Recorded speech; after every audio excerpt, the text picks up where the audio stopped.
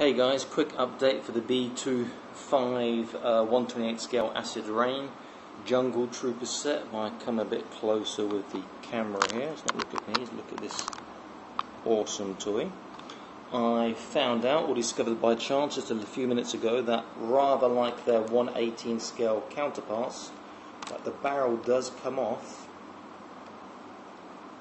their handheld miniguns.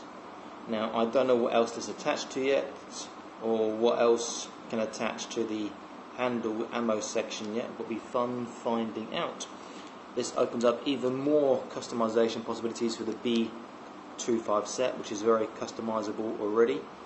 And if you've not picked these up and ordered them yet, you should do so, because these little guys are awesome, as are the mechs, which I've got here inside my box here. Please subscribe, see my other videos. I review the deluxe stand set, the jungle K6 stronghold, the stealth stronghold, the stealth speeder, the R711 speeder Mark 1, and so on. And this, obviously, this K6 jungle unit. Okay guys, I look forward to seeing some of your guys' videos on this awesome range.